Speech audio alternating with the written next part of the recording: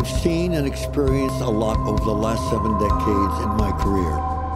I've met many interesting people, performed over 25,000 shows, and yes, even tuned in on the thoughts in the minds of over 1 million.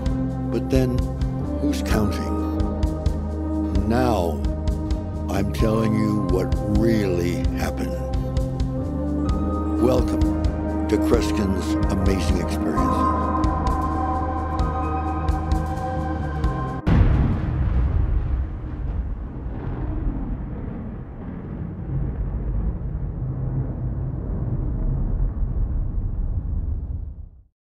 This is Kreskin. You know me as the Amazing Kreskin, and I'm sharing with you some of my amazing experiences. But I'm going to go back in my life. I think this will intrigue you and fascinate many of you who are students. Will find that you'll want to do more research on this. But I'm going to go back to 1938. Yes, I was still already here. There are many who are theorized that I was born in 1928, but I was 4 or 5 years old at that time, and an incident was happening that has been referred to as one of the most dramatic in broadcast history, and that is based on a radio series that Orson Welles was doing. Now, there is some further significance to my telling you about this incident, because I propose at the end of my commentary to make a prediction about our future and how it will change thanks to the broadcast industry and what's happening around the world at this time. But radio was at its highest peak at that time, and people, when they could not afford things, they didn't go out all the time because there was financial problems at those days, and they would often sit in a living room with their family and as a group listen to the radio. That brings us to Orson Welles, one of the great actors of all time, who a few years later made an Academy Award movie called Citizen Kane. But when he did this radio show, as he recounted to me on a number of occasions, he said, "Kreskin, I had no idea of the ramifications and the impact of what I was about to do and what I finally fulfilled in the way I wanted to do it," because he did it in a manner that was incredibly brilliant. You see, it's a very, very famous fictional story about the invasion from outer space of enemy aliens and what have you, and disturbing our lifestyle. So on Sunday night, that was the story. And it was Orson Welles whose voice you heard.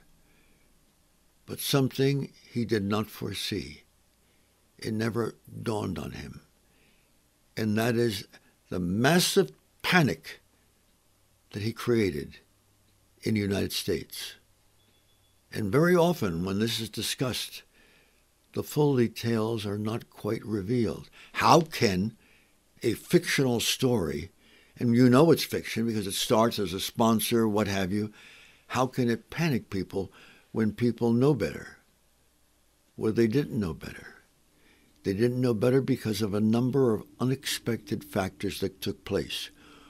Orson Welles' series was not the major popular show at that time. The major show at 8 o'clock at night was a man whose name was Edgar Bergen. And Edgar Bergen was one of the great ventriloquists of all time. He had two fabulous characters, Charlie McCarthy, whom if you were a kid, you'll remember seeing in stories because it seemed like Charlie McCarthy was almost real. And then another character who spoke in a very strange voice, and that was Mortimer Snerd. And those were the ones that everybody was listening to, except this evening. And Edgar Bergen never dreamt this was happening, and Orson Welles could not figure out what happened until the government investigated the panic that flooded this country. You see, every Sunday night, Edgar Bergen had a guest on the show. Usually it was someone from the movies because he was one of the most popular people in broadcasting, and he was in movies as well. This particular evening, he had an opera singer on as a guest. And yes, you've begun to read my thoughts. When people heard that an opera singer, a very famous one, was guesting on the show that evening, not everybody was into opera. And what did they do?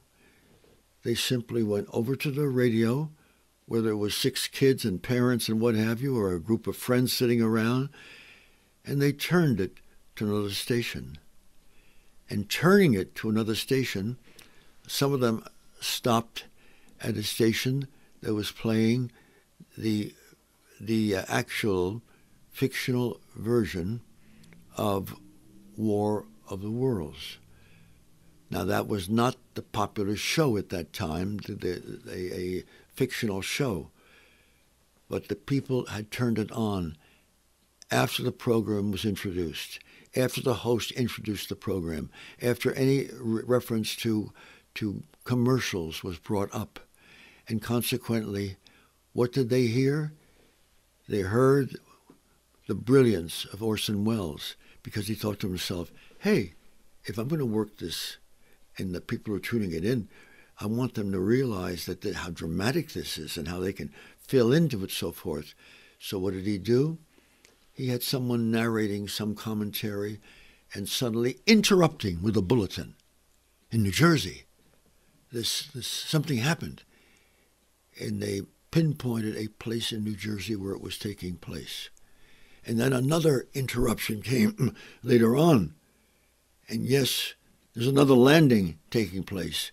And they named an actual location in New Jersey, which everybody knew about. And they heard that this was happening.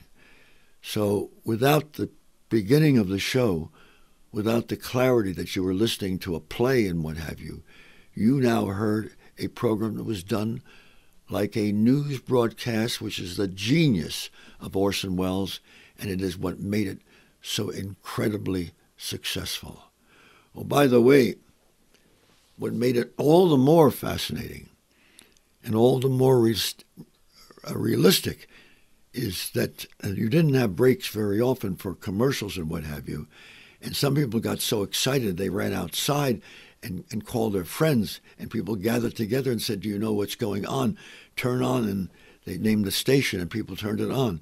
And you heard a program being interrupted by an apparent news broadcaster, and then going back to describing what is taking place.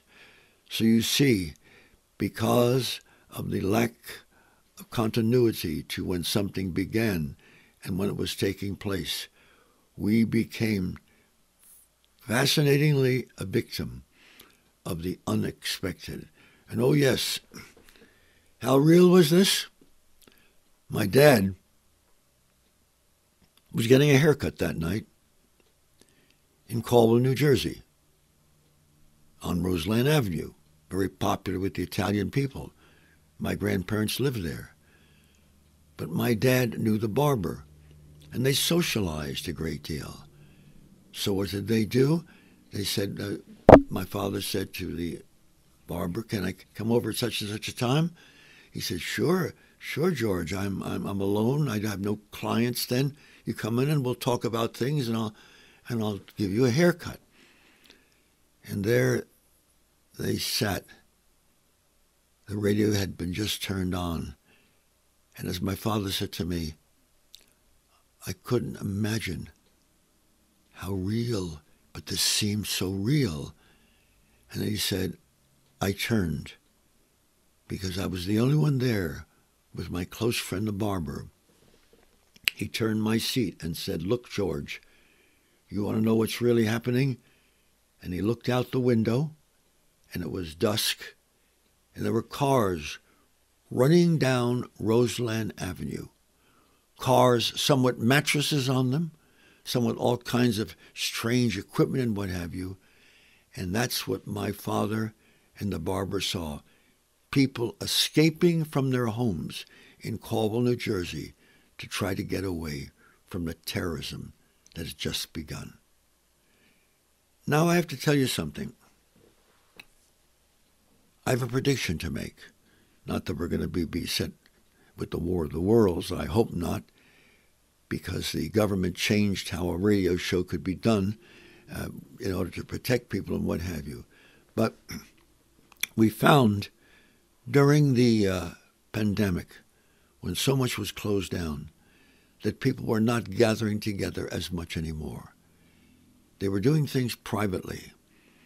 And this opens the door for the next great success of radio, the second generation of radio, about to be prepared to take place.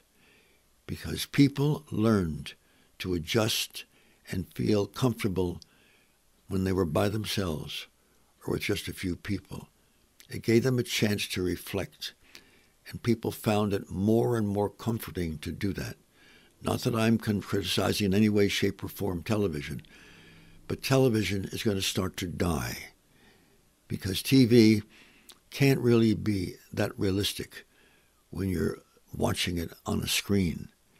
Radio can be, because you can become so involved in radio that you can forget where you are.